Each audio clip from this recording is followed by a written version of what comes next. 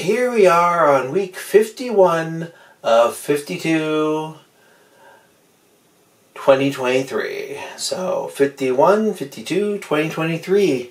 And this one's a little light. In fact, I was thinking about it, I was like, why am I putting this on my list? And I realized I'm putting on this list my list because I like this movie and it still holds up today and I really like it.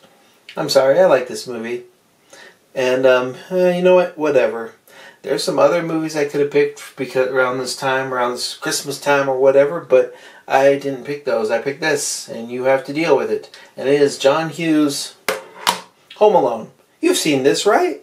If you haven't seen this, go see it. Let me know what you think of it. Not everybody likes this movie.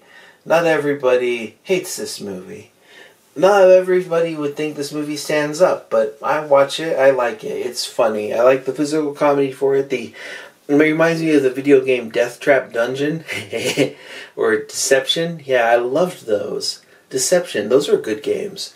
Where you kind of set traffic traps and stuff, and then people try and... it's a home invasion movie, which is actually a pretty standard thing in horror.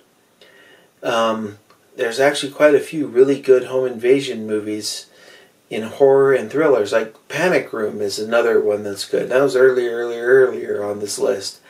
But yeah, Home Alone is a fun little movie with some stuff to say. And Macaulay Culkin is pretty funny in this movie. I thought like a lot of the stuff could be fixed with like cell phones and things these days. But you know what? Whatever. Turn your brain off for a little bit. Enjoy a fun little Christmas movie.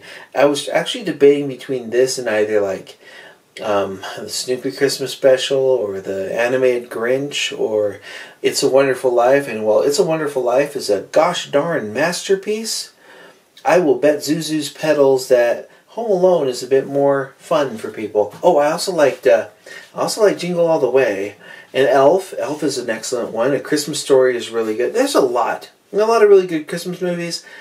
And I wanted to pick one that was just like, you know what? Home Alone's on the list this year. Won't be on the list next year because none of these films will be on the same list for next year if we do this next year. But yeah, let me know in the comments below what you think. You've seen this movie, right? If you haven't, go check it out. It's funny and a little bit slapsticky and violent, and ooh, some stuff there is just like the people will be dead hundreds of times over. There is actually a pretty decent little movie that tries to pretend it's a home invasion movie called Better Watch Out. Yeah, but now Home Alone, check it out. I like it. I mean, it's not Home Alone 2, which has like the best cameos, but it's Home Alone. Yeah, let me know in the comments below what you think, and yeah, we got one left. Wonder what it could be. Morning, Maya.